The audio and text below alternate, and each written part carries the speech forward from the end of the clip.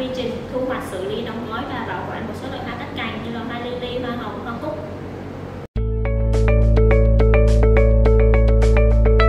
Thời gian bảo quản hoa cắt cành phụ thuộc vào rất nhiều yếu tố như là về giống, quy trình canh tác, về điều kiện khí hậu, về tình trạng hoa, thời điểm thu hoạch và điều kiện bảo quản. Và cái nguyên nhân gây hư hỏng hoa cắt cành có thể kể đến là nguyên nhân chủ quan và nguyên nhân khách quan. Nguyên nhân chủ quan đó là về quá trình hô hấp, quá trình thoát hơi nước và hoạt động của enzyme. Còn đối với nguyên nhân khách quan như là kể đến sự xâm nhiễm của vi sinh vật như là nấm mốc và vi khuẩn. Và một nguyên nhân đó là nguyên nhân về tổn thương cơ học. Hoa đến tay người tiêu dùng thì tình trạng hoa phải là tươi đẹp, không bị dập nát và có chất lượng tốt và có độ nở thu hái phù hợp. Để tiến hành bảo quản hoa cắt cành đảm bảo chất lượng thì cần trải qua rất là nhiều bước. Có thể kể đến đó là về chọn, phân loại, thu hoạch, di chuyển và bảo quản ở phòng lạnh.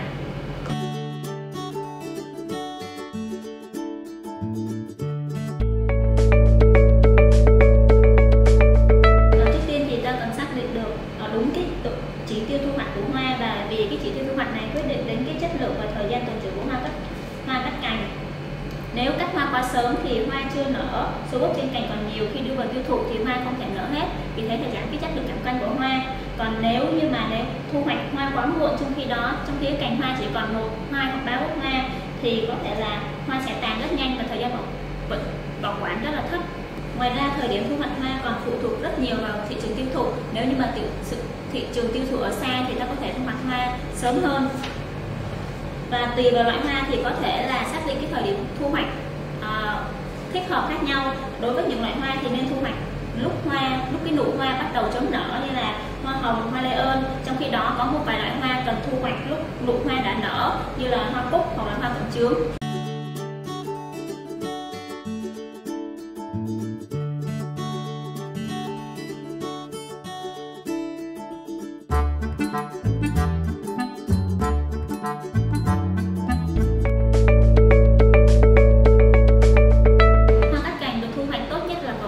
Sớm hoặc là chiều mát, và tránh thực hiện vào lúc giữa trưa vì lúc này nhiệt độ cao, ánh sáng mạnh mẽ sẽ làm cho cành hoa héo tàn rất là nhanh, và tránh thu hoạch vào lúc trời mưa, thì những lúc này thì độ ẩm rất là cao làm cho hoa của mình dễ bị dập úng. Dụng cụ thu hoạch thường dùng là dao hoặc kéo, và thường thu hoạch bằng phương pháp thủ công là bằng tay. Thì khi thu hoạch cần chú ý là nên sử dụng cái dao sắc bén, cắt một phát là hoa đứt ngay, không nên sử dụng cắt nhiều lần tránh làm tổn thương hoa.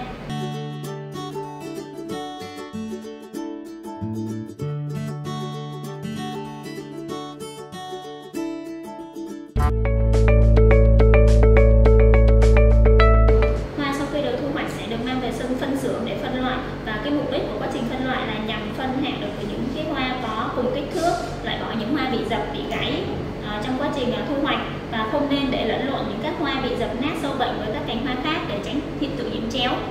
Và về phân loại thì chúng ta có thể phân loại theo chiều dài tối thiểu của cành hoa, đường kính hoa tối thiểu và số hoa tối thiểu trên cành.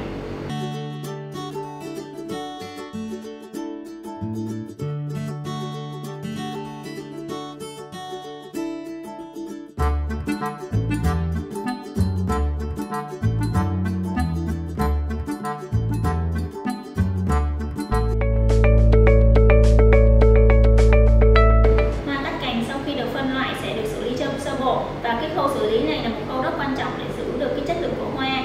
Và trước khi đóng gói thì hoa sẽ được cắt bỏ một phần cuống khoảng 5 cm bằng dao bén, và sau đó sẽ cắm vào cái thùng nhựa chứa nước có nhiệt độ khoảng từ 40 độ C, và trong thời gian khoảng 20 phút, và sau đó hoa sẽ được cắm vào cái dung dịch đặc thù, đó là dung dịch cắm hoa đặc hiệu. Và cái dung dịch này có thể là gồm các chất dinh dưỡng, các hoạt chất điều hòa sinh trưởng, chất kháng khuẩn, chất kháng ethylene để nhằm có thể là kéo dài tuổi thọ của hoa cắt cành.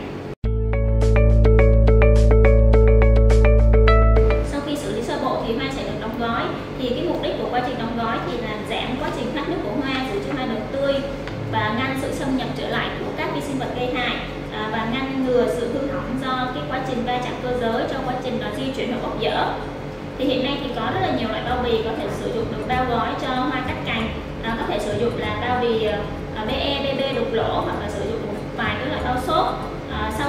Sau khi bao hoa được bao trong cái bao bì ni lông hoặc là bao xốp thì sẽ được bỏ trong các thùng cắt tông, thùng giấy.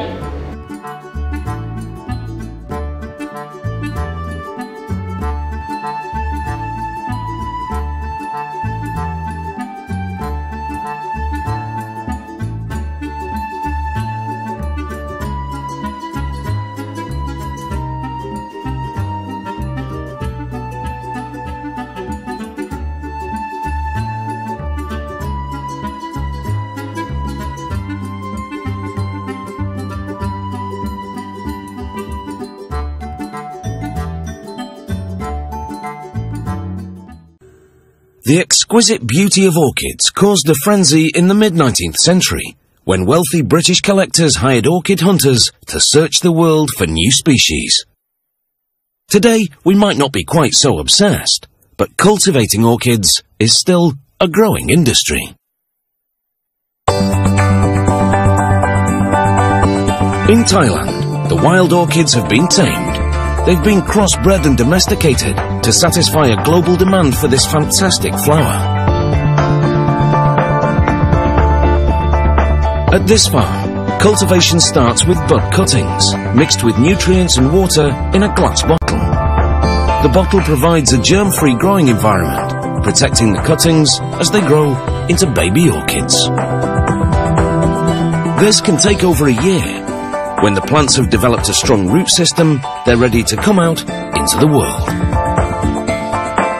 The orchids are placed in a tub of clean water and swished around to give their roots a good rinse.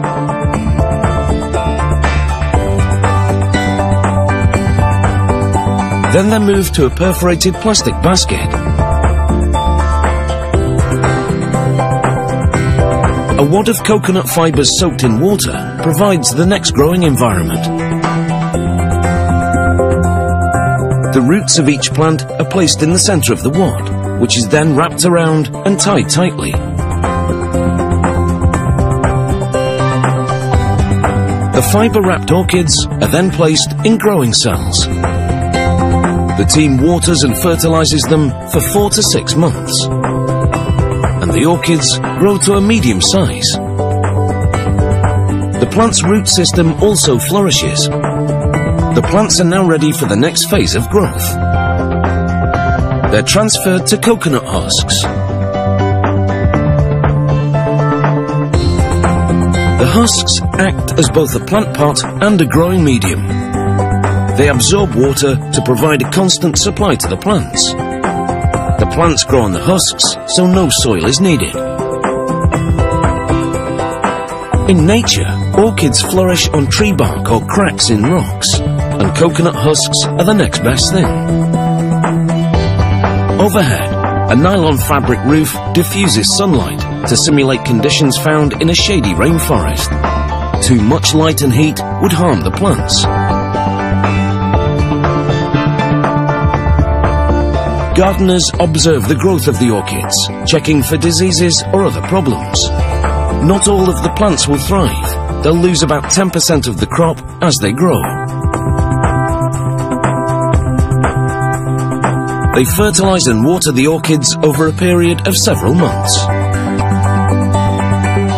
Many of the plants are hybrids, created by crossing species to achieve a certain colour or shape, or to improve the plant's strength. With thousands of species available in nature, the potential combinations are never-ending, and the results can be stunning.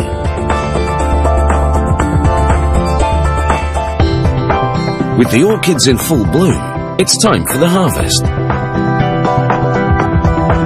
Workers cut the orchids at the base of the stems, trimming them to about the same length.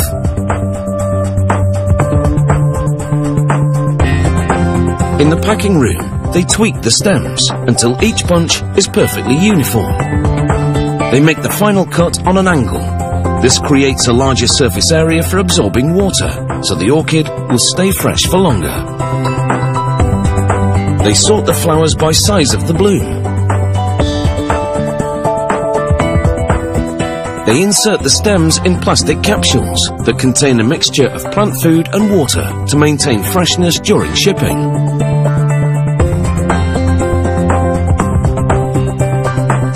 It's time to wrap up each floral display. The plastic sleeve will preserve them on the journey ahead. This particular orchid is a hybrid species known as Mocara. Cut Mocara orchids should bloom for up to 3 weeks. En route to the airport in a climate-controlled truck, they'll soon be on an international flight. Thai orchids are sold all around the world. The chances are they'll end up at the centre of a big event in someone's life. Maybe your wedding or your birthday. Or even better, my birthday. Thank you very much.